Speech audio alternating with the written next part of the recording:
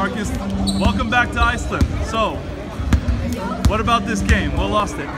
Man, I think the old guys lost it on legs alone. I think we played a good game. Everybody played together. I think we just got a little bit tired towards the end. I gotcha. Hey, can you tell me about your KR tattoo? Oh yeah, when I was here, I told the guys like if we win the championship that I'd get the logo tattooed on me. And so they thought I was playing, so when I went home, I got it on me for life. I'm a diehard KR. Anytime I come here, it's KR or nothing. How does it feel to be playing for KR again? Man, honestly, it's a blessing.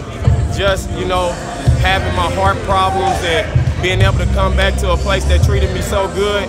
Like, I think I put on my social media like this is the second home for me, and I really mean that. I still talk to the guys.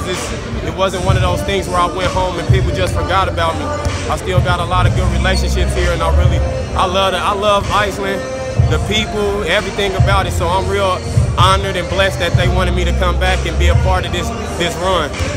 Thank you so much. Thank you so much for coming back. Thank you for having me.